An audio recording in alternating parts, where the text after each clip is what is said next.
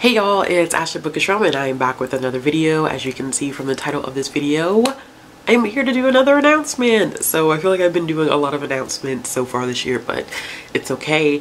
As you all know, this is the last week of January. We're coming up towards the end of January already, which is absolutely mind-boggling, which means that starting February 1st, we are beginning Black History Month. We constantly have this conversation about Black History Month and its place in our community, and that we should be reading Black books all throughout the year. But I think that February is a great time to honor books by Black authors that feature Black characters and take place in different areas of the world. So looking at authors and settings outside of a US and UK setting. So there are a lot of different readathons and things taking place during February. There is Read So Lit, which has been happening since I believe I've even been a part of BookTube in 2014, hosted by Nnedi, which it's great. There's always a great group pick. There is a Black author romance readathon happening. There is a Black lit readathon happening over by that's being held by the Artisan Geek. There is a kind of Black lit challenge that's happening over the across a period of 1 week. We only have to read one book, and that is being done by Erica and Bree. So there's a lot to choose from. No excuses not to pick up at least one book by a Black author sometime this month. However, here today I am present to announce that I am going to be a part of Blackathon, which is being hosted by Jesse over at Bowties and Books. They were kind enough to ask me this year if I would like to participate, and I definitely said yes. The overall theme for Blackathon this year is traveling and making a journey, both in the physical sense and also kind of not the physical sense. I thought that that was a great idea, considering that we are still in the midst of a global pandemic. A lot of us have not had the opportunity to travel or do anything very much. So, but yes, I am also here to say that I am leading Team Contemporary Literature and Nonfiction over here on YouTube. And I say specifically here on YouTube because Blackathon is happening across several different platforms.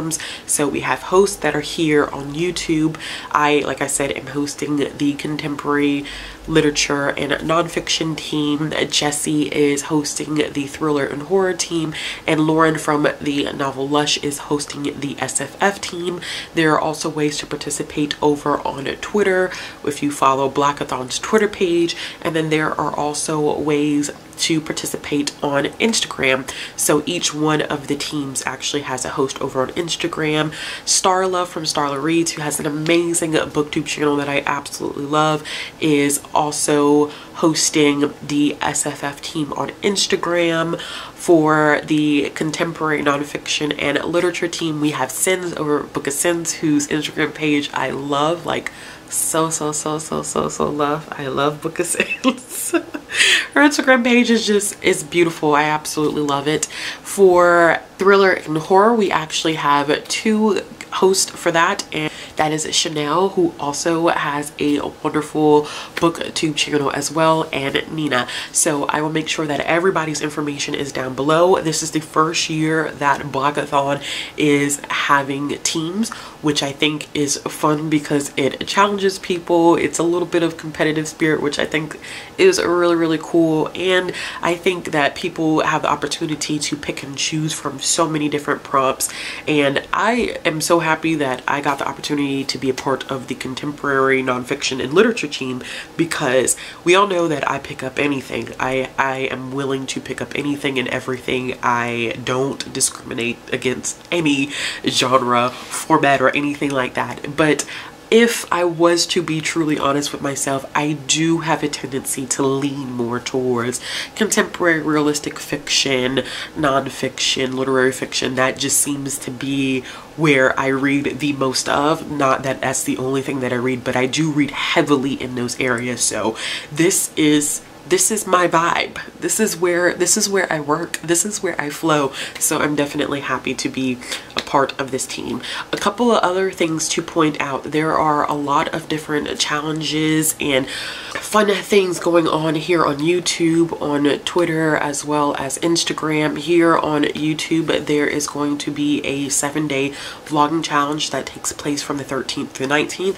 I'm not going to go through all of the prompts for that challenge, but what you can do is down in the description box, I'll make sure I have all the information.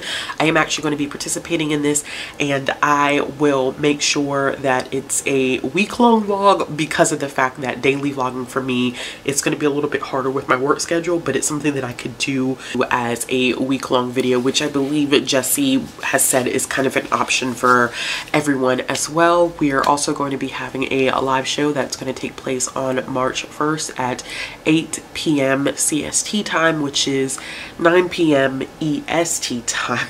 I always get a little nervous about stuff like this because I'm like, am I really converting time the right way? Like, anything dealing with numbers is just not my forte. It's just not a me thing.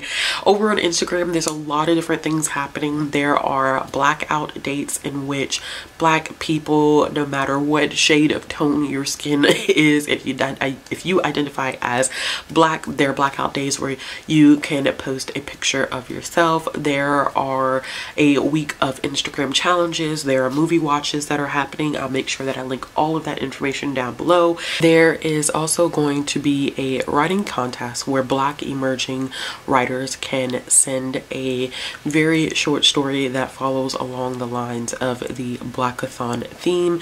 If you are interested in writing a very short piece that follows the category of nonfiction, literature, or contemporary, that would be submitted to me. My email address is down in the description box below.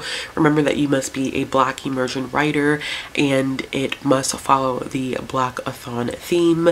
There are prizes that will be awarded to those that win in the categories, and if you wish, your story will be entered into a Google Doc for others to see if we have your permission to do so. So what we're going to do now is go through the prompts for the contemporary literature and nonfiction. I'm going to read the prompts first, and then I'm actually going to go through some books that are on my radar, books that you could possibly use as your own recommendation list. Some of these I have read, some of these I haven't read. I just like to give myself a plethora of options to choose from, and I'm not going to go into too much detail about each one because this video would be just exceptionally long if I did that, but I'll give you a brief description how it kind of fits into the theme and if I have read it before or not. I actually have one thing on this list that actually completes 3 of the 4 challenges, which is pretty cool. And each prompt, I believe I have at least 5 or 6 books, so about maybe 15 or so recommendations for you to choose from. Okay, so the first prompt for contemporary literature and nonfiction is Maisy Card, and I should have also probably said that all of these are based on Black authors or books by Black authors. And the first one is Maisy Card, a book that takes place over one character's lifespan or an intergenerational narrative. The second is Patsy. 2 queer characters embark on a journey together. Bonus points if it's a tangible journey such as a road trip. The third prompt is Nnedi Okorafor, a disabled character embarks on a journey or book by a disabled Black author. And the fourth prompt is a group book, which is The Secret Lives of Segi's Wives.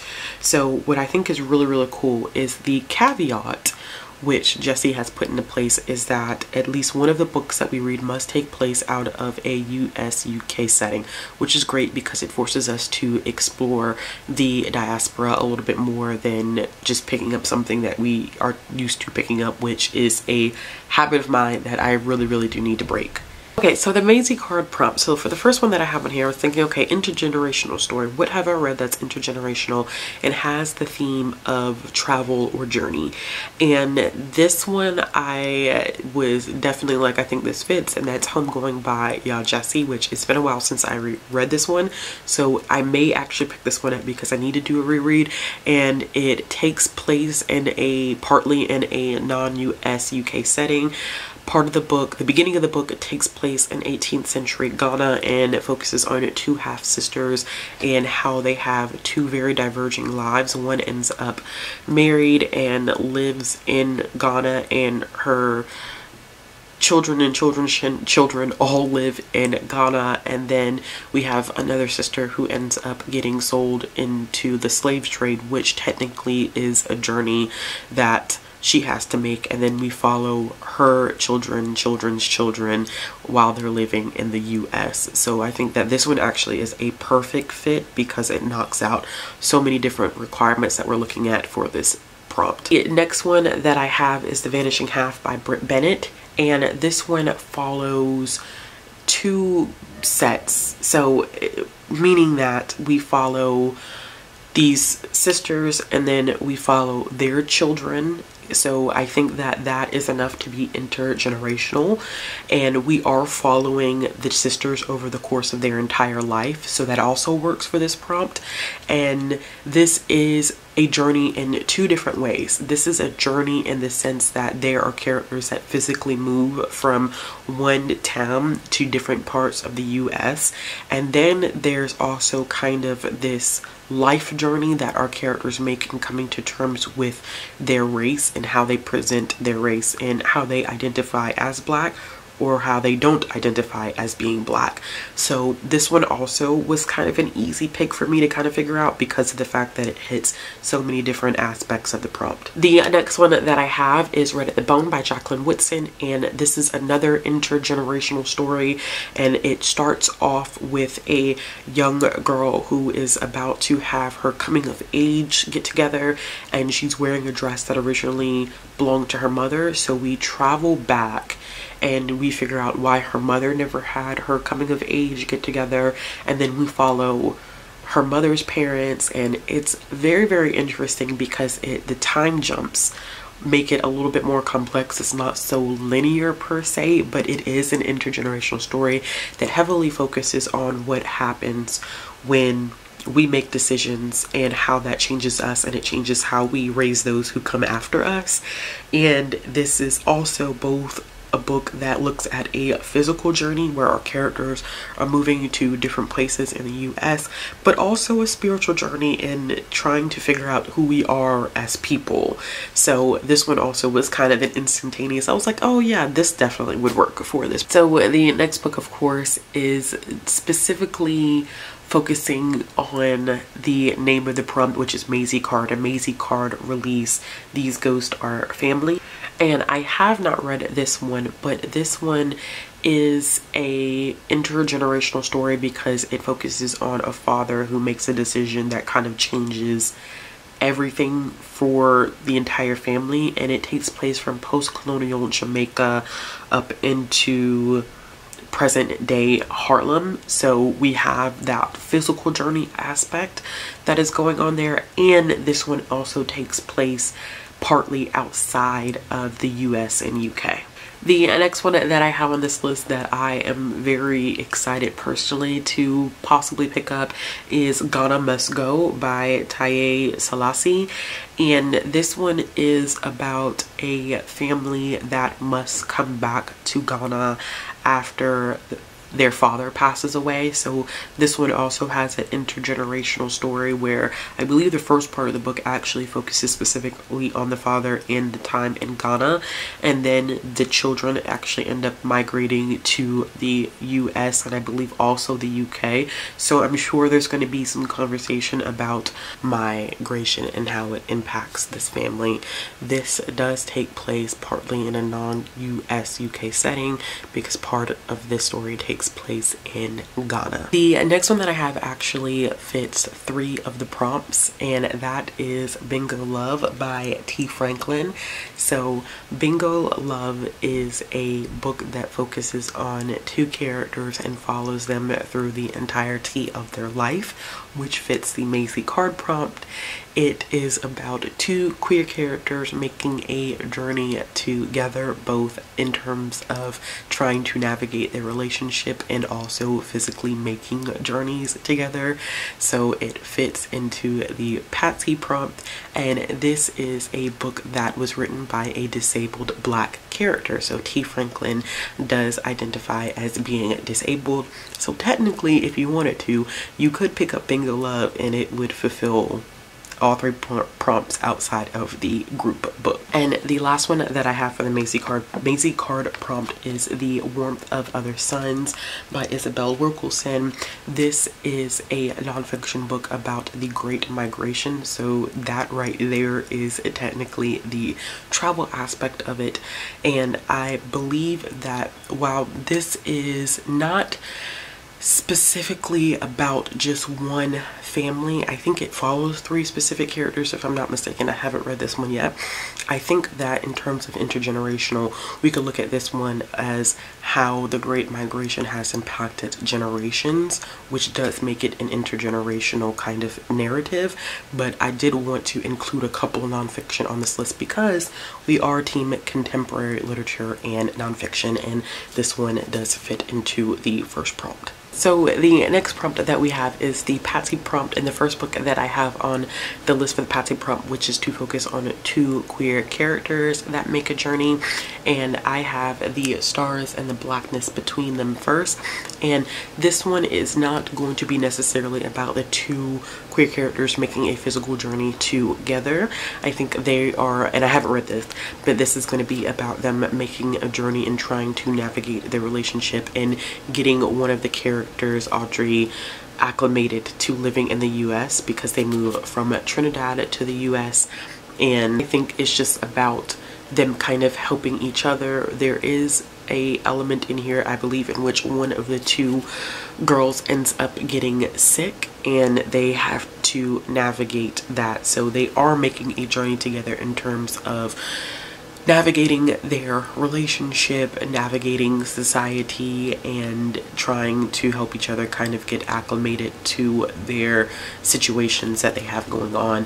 So like I said, I haven't read this one yet, but I think it's one that I definitely need to pick up because I've heard nothing but great things about this one. Of course, because this is the Patsy prompt, I will include Patsy by Nicole Dennis Benn, which I have not read Patsy yet. I read Nicole Dennis Benn's other book, Here Comes the Sun, which was a very intimate look at some things, some cultural things that were happening in Jamaica, and I absolutely love that book. Definitely a dark book.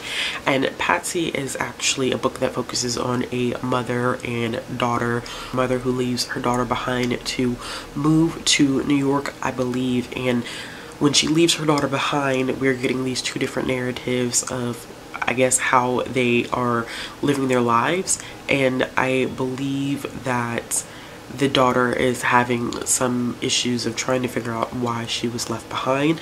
From reviews that I have seen of this one, and of course Jesse has chosen the prompts, this one does have LGBT themes involved in it. I'm not sure how, but of course if you just pick the books by the names of the prompt, they will work for the prompt itself. And the next one that I have is a romance for those of you who follow me that are romance readers that are looking for romance books that fit these prompts. That Could Be Enough by Alyssa Cole fits this prompt, and this one is about 2 Black queer women living in post-revolutionary US.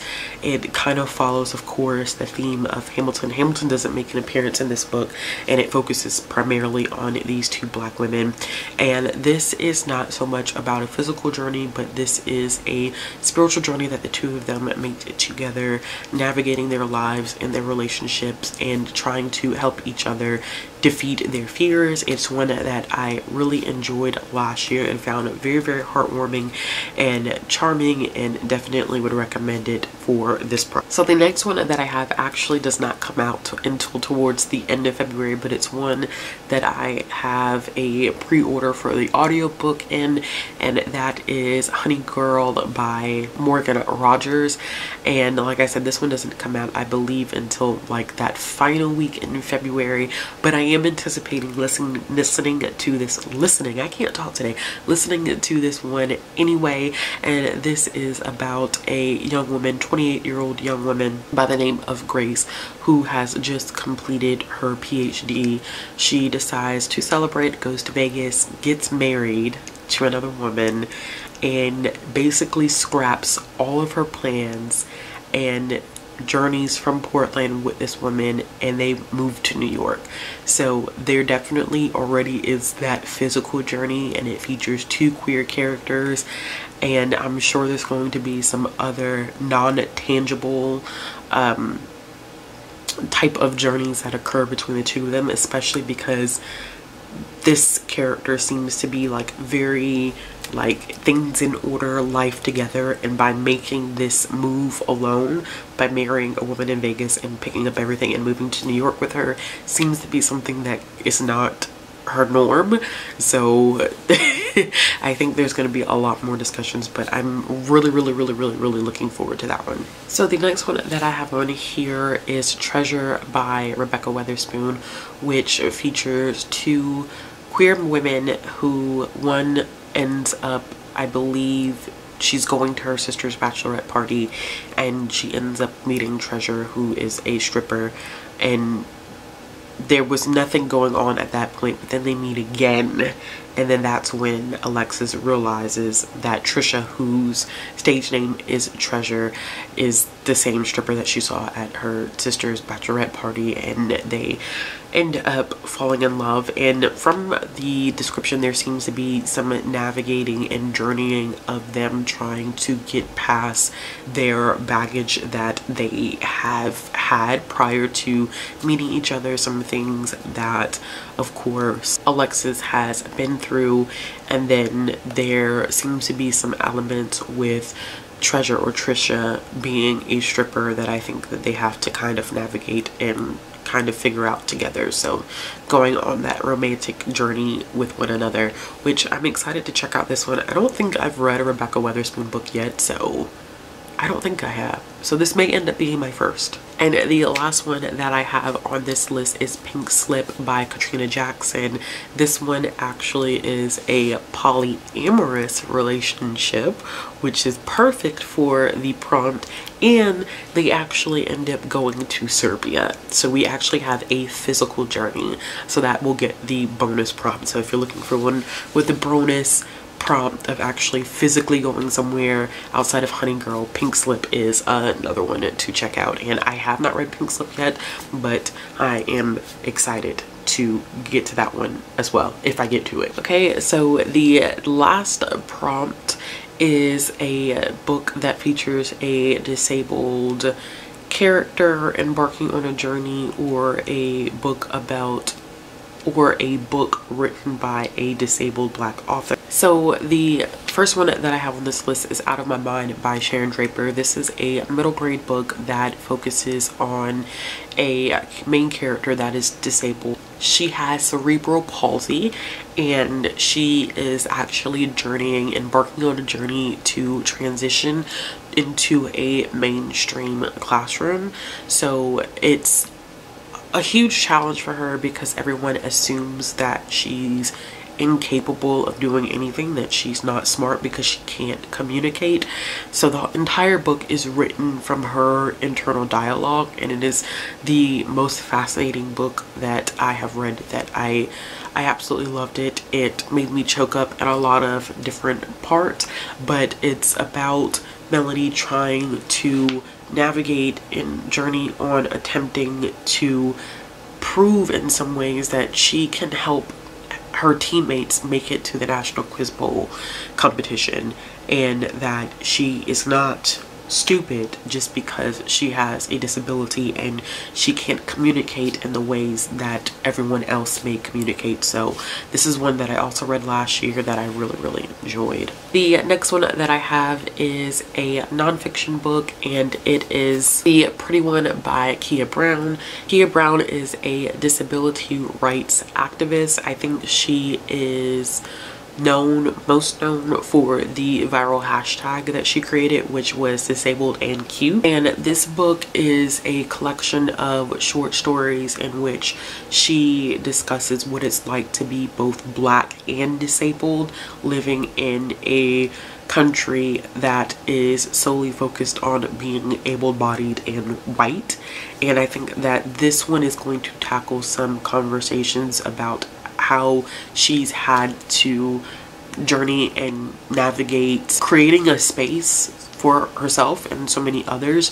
And also I think the conversation about the intersectionality between being disabled and being a part of a minority group, especially being disabled and Black. The next one that I have, and I'm gonna look over to the side because it's a longer title, it's called Haben, the Deafblind Women Who Conquered Harvard by Haben Girma, and it is about Haben's journey in literal physical journey in being deaf and blind and navigating the world, like visiting so many places. I think she's responsible for creating a lot of innovative things.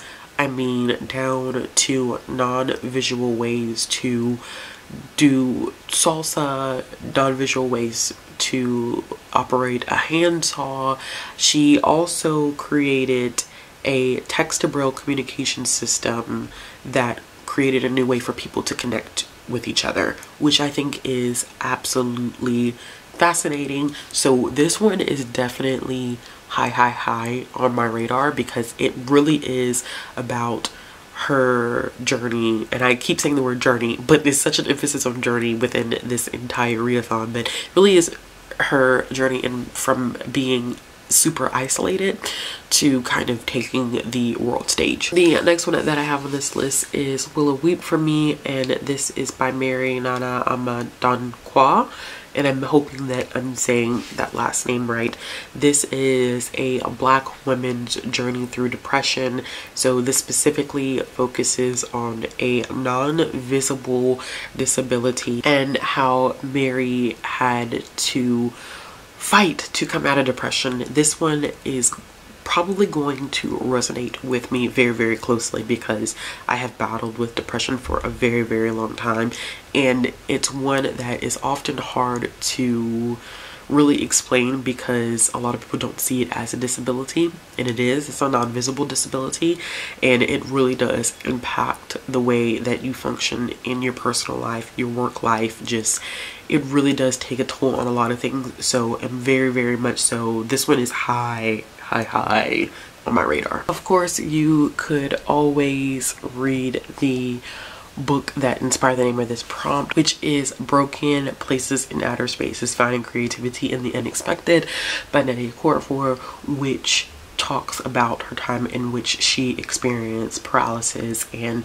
the creativity that came out of that experience. And the last one that I have for this prompt is The Bite of the Mango, and this is by Mariatu Kamara, and this takes place outside of the US-UK setting.